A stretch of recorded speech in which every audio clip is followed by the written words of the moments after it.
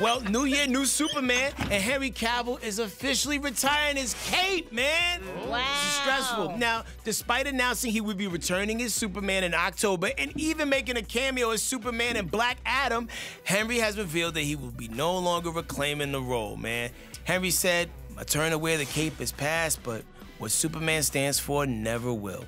It's been a fun ride with you all onwards and upwards." Now, if you don't remember, like, The Rock had to fight so hard to even get Henry Cavill back as Superman to make the appearance in the movie. So this is really crazy right now. It's kind of a shocker. Who would y'all like to see as the new Superman? I have one. Who you got? I'm gonna say his name again, Jonathan Majors. Okay. I would love to see Jonathan Majors do this. You know who I was thinking of? Because I was looking at this earlier and I was like, who would make like a new and different kind of Superman? I really like Steven Yeun, the actor, right? He was in the From Walking Dead. Yeah. Okay. Oh, yes. Yeah. He's brilliant. On some dish casting, Gucci Mane. He was really good in Spring Breakers. So what if we went with Superman? Superman? Yeah. Screaming.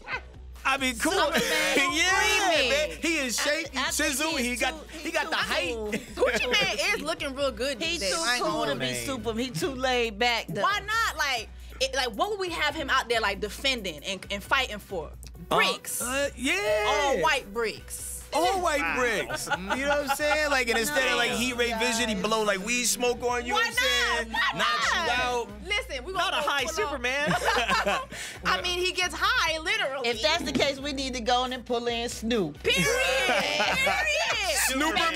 I think Gucci Man as Superman and making Snoop a villain. But you know what, though?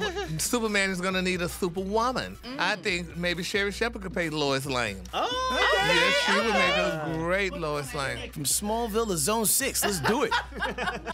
Hey, don't forget to hit us up on social media. We're on all these platforms at Dish Nation. We'll see you there.